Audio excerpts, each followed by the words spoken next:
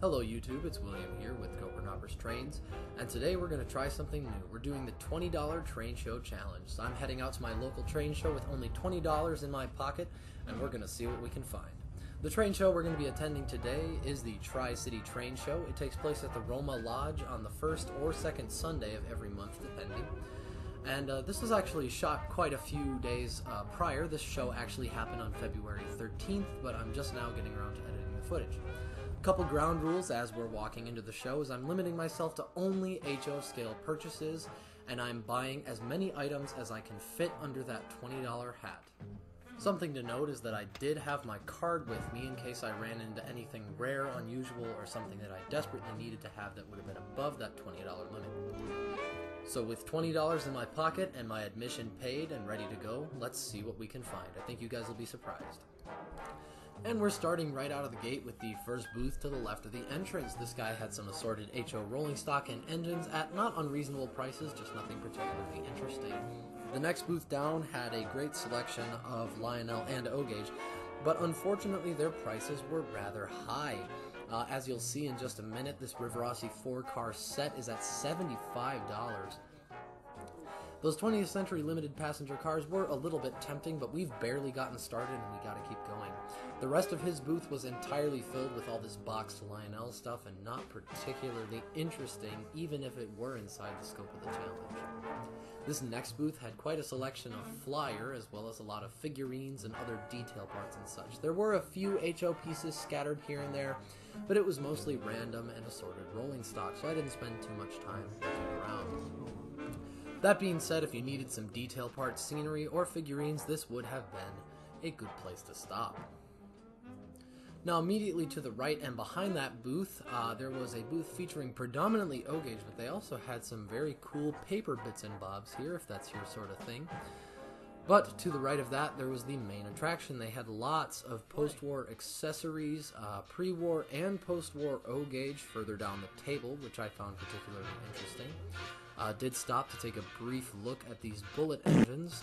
Obviously not part of the challenge, but it is always nice to see those. In any case, though, the rest of this booth did not really apply to me or the challenge, so we're just going to be moving right along. The same thing can be said for the booth directly adjacent to it. They just had a somewhat disappointing selection of some straight track and a couple pieces of rolling stock. Coming up in just a second, you're about to see me step into the main show of the room, which is where you're going to get a sense of scale for just how big, or small rather, this show really is.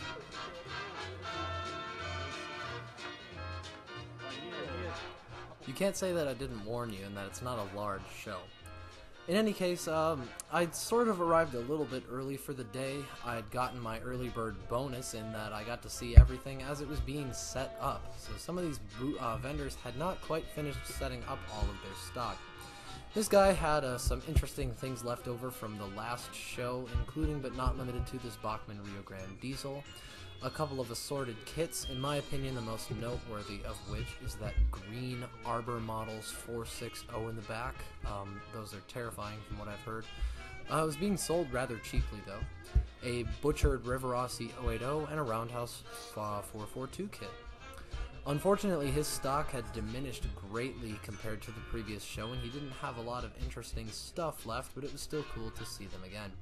Next booth over had some very nice brass locomotives in addition to a horrendously overpriced N-scale set, like you normally see at shows. In any case, there's nothing else for us here, so we're going to be moving right on down. They also did have this really unusual, what is that, an ON30 set. The price was quite high, but you know, if that's what you're looking for, they had it.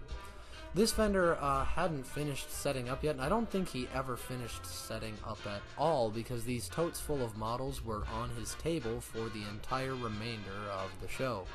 Last time he was here, he had a lifelike G5 that had been very heavily customized.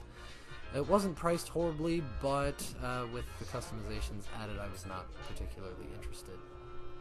This next booth down had quite the assortment of random materials, but on the end they had some high-end brass, and my favorite thing that I didn't buy is right here, this $200 Nickel Plate Products Hiawatha set. These are rather early brass, so they're not particularly detailed or fancy, but they are very cool, and I feel that they would make a great match with my Racine 442 Class A Hiawatha. In addition to the other high brass they had here, the prices were quite high, as you would expect with most brass models, so unfortunately not applicable to our challenge. Maybe someday I'll go back for those Hiawatha cars, though. The next booth over had almost exclusively post-war Lionel, some of it in great condition, some of it in not so great condition, as you'll see in a moment. Next to them was some assorted railroad memorabilia, including signal locks, lanterns, and other such things. This booth also specialized in post-war Lionel, and they had a couple interesting parts chassis that if you were in the market for such a thing, this would be a great place to pick it up, as those were priced very cheaply. Now, these outer booths right here are a little boring, and there's not a lot of stuff to look at, and unfortunately that seemed to be the theme for this particular show.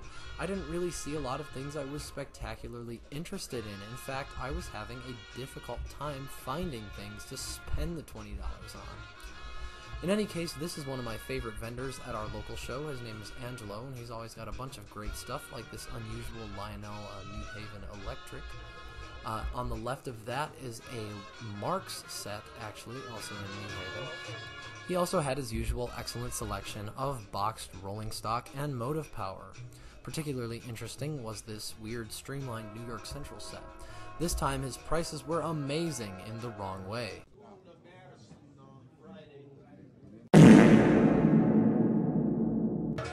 As always, though, he is willing to negotiate, so if there's something you are really interested in, do not hesitate to ask.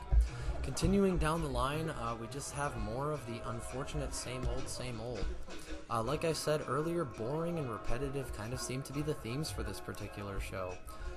A lot of the vendors either hadn't moved or hadn't rotated out enough of their product, so when it came time for the third show in a row for me, I was just seeing a lot of the same things over and over. This booth had some particularly nice items, including some higher-end Bachmann steam, but the main reason I'm attracted to this stuff here is that they have a lot of Racine passenger cars. Here's an Illinois Central set. These are actually the guys that I bought my 5-car Empire State Express set from. They have a lot of duplicates left over from that Empire State, though. These are a bunch of Reuben E. Fenton coaches, which I already have, so I unfortunately have not yet assembled the complete set, as they didn't have all the cars that I needed. Next to him was another, of course, Lionel dealer.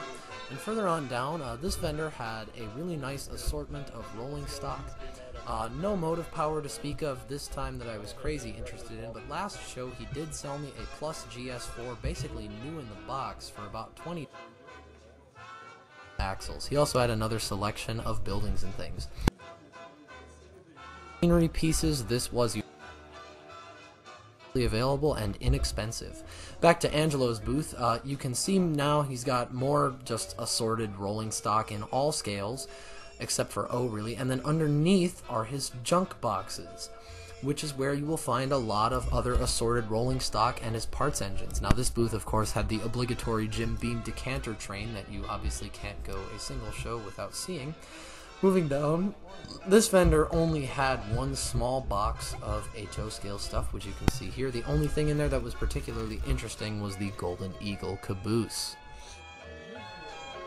Continuing on down the line, they also had the obligatory selection of Lionel pieces, post-war and otherwise.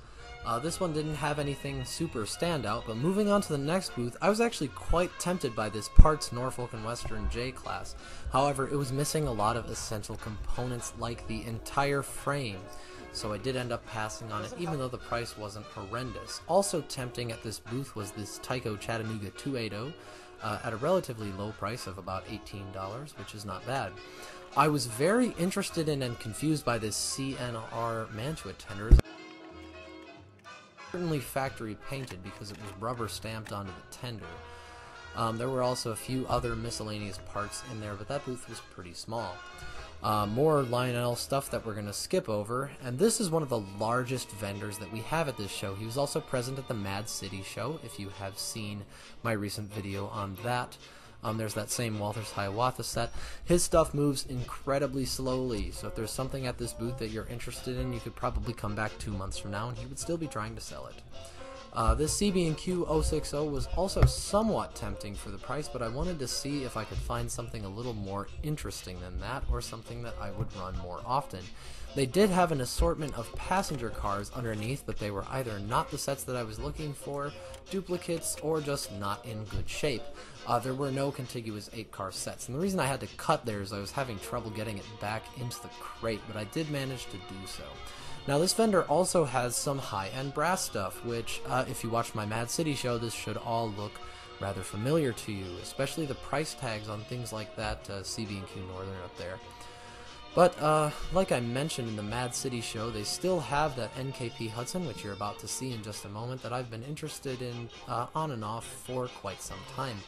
There's a lot of higher end stuff at this booth, and there's a great mix of other rolling stocks, so it's not a bad place to hang around per se, but they don't tend to move very far on their prices, so if you're a negotiator, this booth is not for stuff is, of course, boxed up, which makes browsing difficult unless you are a fan of reading a ton of box ends. I didn't dig around in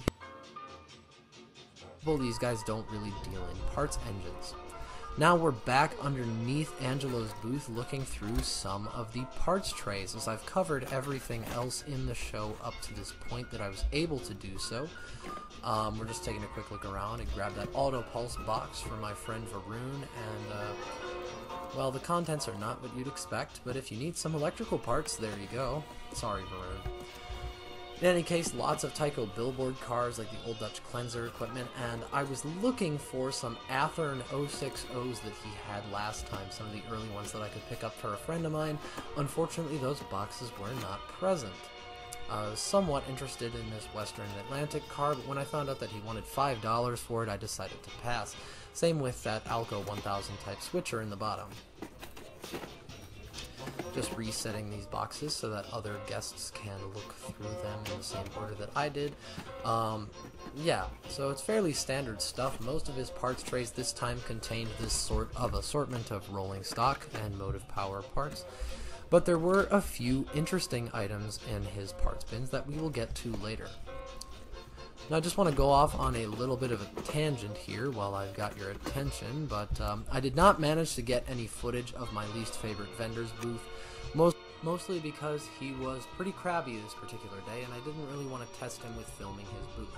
This was, in my opinion, the most interesting parts tray that Angelo's booth had. There was a Bachmann 484 pancake drive that obviously suffered from shattered axles, a miscellaneous tender, and quite the number of diesel locomotives and associated parts. As we get just a little bit deeper into this stack, you can see that there's a mix of manufacturers: Lifelike, Athearn, AHM. Unsure what brand this 040 is, but I mean, you can find these just about anywhere. Looked sort of like Rivarossi, but it had an open frame motor, which they never produced. Whatever the heck that was, but there were also quite a few other assorted just engine parts. There was a Varney boiler and tender down in there, and yeah, just your usual assortment of parts bin things. Now at this point in the show, I'd been walking around for maybe, I'd say, 2 hours, talking to vendors and browsing boxes and tables and things and trying to figure out what to purchase, and I had not yet had any luck. So what I ended up deciding to do is taking a shot at negotiating with Angelo on one of his pieces, which you will see in just a moment. That's not to say there were not untold gems at every booth. Let's take a look at one of my favorites from Bill's setup. So no matter who you are, I'm sure there was something for you to enjoy at this particular show. But anyways, the time had come to make my purchase. So for $20, I picked up Angelo's New Haven Lionel electric locomotive. I've seen these things called rectifiers or E33s or whatever they are. It doesn't matter. I think it's incredibly cool. He sold it to me non-running for $20. He originally wanted $60, but I was able to convince him to let go of it for $20. Couple cool things about this engine: it utilizes an early band drive system by Lionel. Like I said, he sold it to me non-running. All it's going to end up taking is remating the drive shafts to each other with whatever flexible coupling is installed. Here I'm going to remove the shell so that you can see inside. As you can see, it's essentially direct driven from that belt to the worm gears. It's a really unusual and very interesting drive. In my opinion, it seems to be quite well constructed, and we're going to see how well it holds up at a later date, as I currently do not have the time to repair it. As of right now, the motor just kind of free spins inside the drive shafts. It doesn't really go anywhere, but the lights do work and the motor seems to run healthily. So for $20, I'm really happy that I picked this guy up. It's a very unique and very interesting engine, and hopefully you will see it zooming around on the layout very soon. One last really cool feature I wanted to share before we end the video is that the pantograph on top does pop up, and just wanted to show you guys that. So that's going to be it for my $20 train show video. I hope you guys enjoyed. Thank you so much for watching. Please rate, comment, and subscribe, and stay tuned for more interesting, unusual, and fun content here at Gopher Knoppers Trains.